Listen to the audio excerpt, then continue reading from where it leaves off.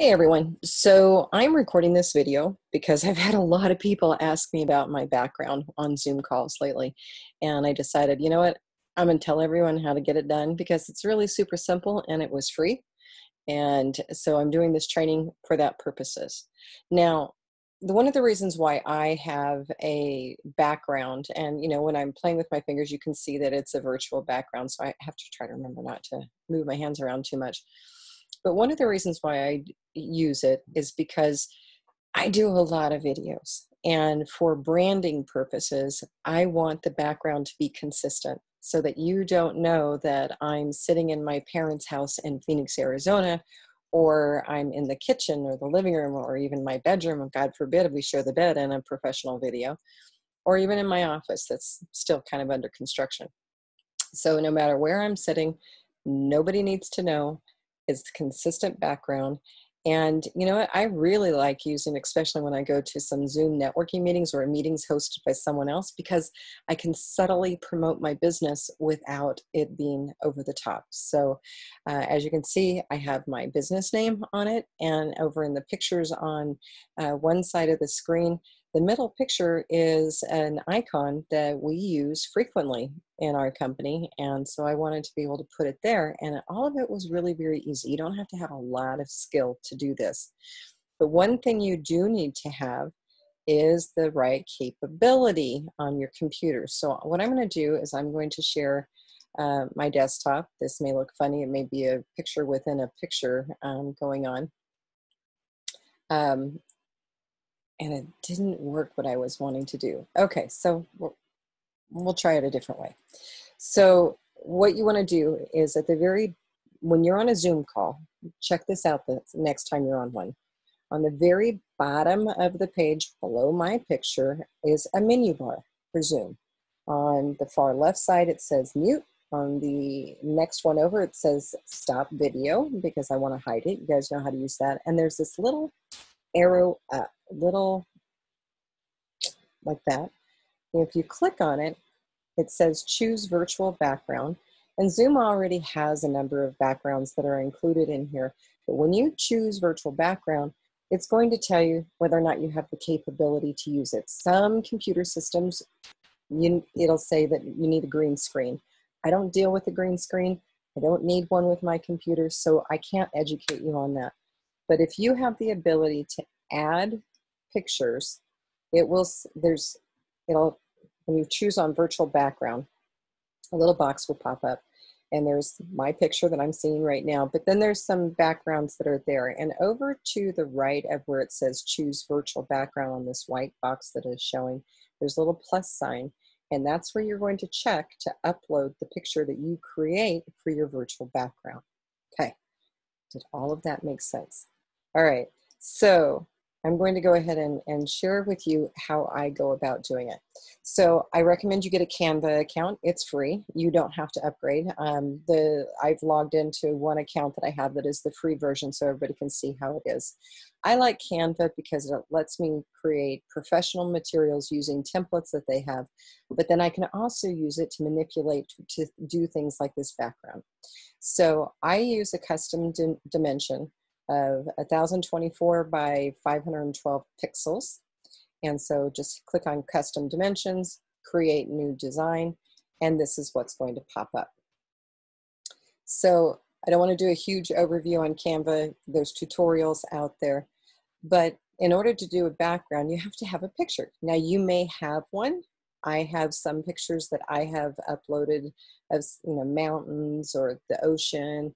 And okay, that's kind of interesting, but it doesn't give me the office vibe that I want. So go into photos, and now you can search for, what kind of an environment do you want behind you? Do you want it to be nature? Do you want it to be an office setting? Do you want it to be something professional? And so let's search by office space. Now, a variety of pictures come up. Most of them are free. There are filters to make sure that you have free ones, but what kind of look do you want to have? Maybe this is the look that, oops, I don't want to do it that way. Let's do it this way. So remember, you're going to be in the middle, so it's going to look like your back is to the space that you have selected. Okay, so this could be a really nice one.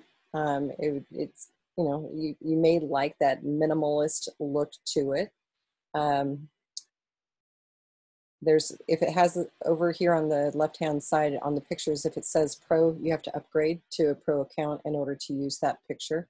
Maybe I want something that looks more like this, that there's people behind me, and this one has snow, so it may not be appropriate for July. Maybe you want to have it as a conference room and it looks like you're sitting in the corner.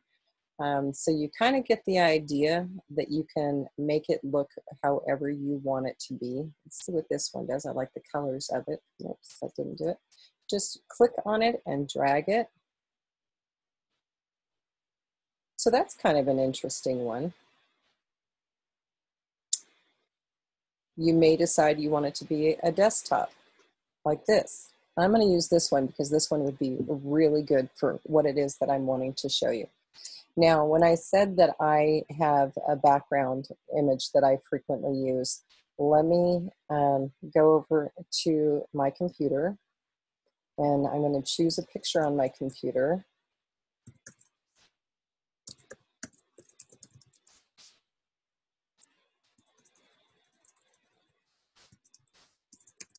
And what I want to choose, you can do a logo.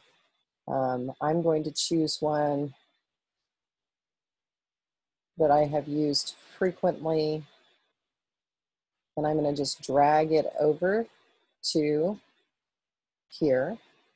You can see it's in my library now of pictures. Now I don't need this whole thing. I just want a little component of it. So I'm going to double click on it to crop it and just move the corners down. And let's say I want to focus on my gold lotus that I frequently use for workplace type products that we have at Udefine Wellness. I'm done. And I'm going to drag it over to this little box, set it in there, and make it the size of it. Now it's a little bright, so I'm going to click on it, and up at the top there's this transparency. Let's just make it a little more transparent just so it's not so in your face. And maybe what I want to do is move this over just a little bit more, because there's going to be a border over here, not quite enough. So you can see you've got to play with it sometimes. And now let's say I want to have our name behind it. So I'm going to go over here to text options. There's a bunch of text fonts that are already there. I tend to like to choose my own and then edit it. And I'm going to put in, I'm going to use capitals. An extra G in there. And I want to put it over here. And let me use a font color that is similar to what's being used there. Now, the magic of this is that it's already grabbed some colors that are in the picture. So I'm going to do it kind of not in your face. And I want it to be a little bit bigger and brighter. And I want this font size to be maybe a little bit larger. There we go. Now to download it, you click over here, download.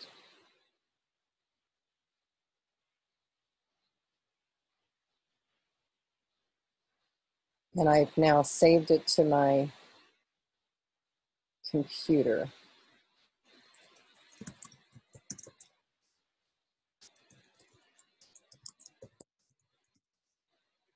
Let's get that down. Okay. I'm going to stop sharing right now because I need to go into the Zoom menu. And what I am doing is going over again to that stop video and that little that's right next to it on the right hand side. I'm clicking on it, choosing virtual background. I'm hitting the little plus sign that says add image or video. I'm going to add an image, and I'm going to save it from where I retrieved it, or saved it, just saved it, da da da da da. There you guys go. Now, this is not one I would ever use. The cups and the pencils are too big. It's just not the image that I want to have. You Define Wellness is a little bit too far over to the side, but you can see it doesn't take an awful lot of work for you to customize your background. I can tell you I played with probably a dozen or more backgrounds until I found one that I really liked. But some of the other ones that I had come up with, just to give you an idea, I've got this one. It's a little much. This one, not in my color palette for our company branding, but it was kind of a fun one to be able to put the different products that we use. You can see right there. I also have a very modest one, and it's not my favorite, but you know, it's one of the ones I played with. And then I also have a picture of the beach when I was in Goleta, California. I have a picture of Breckenridge, Colorado, the mountains when I was up there. But what I have found that I like the most is this one, and this is the one I get all the compliments on. So, but you know, go in and find what you want. Maybe you want a solid wall. Maybe it's a flower that you like. And maybe it's something that you want to create your own with your logo, and you know, just play with it. It's a lot of fun. It's easy, and the best part is, guys, it's free.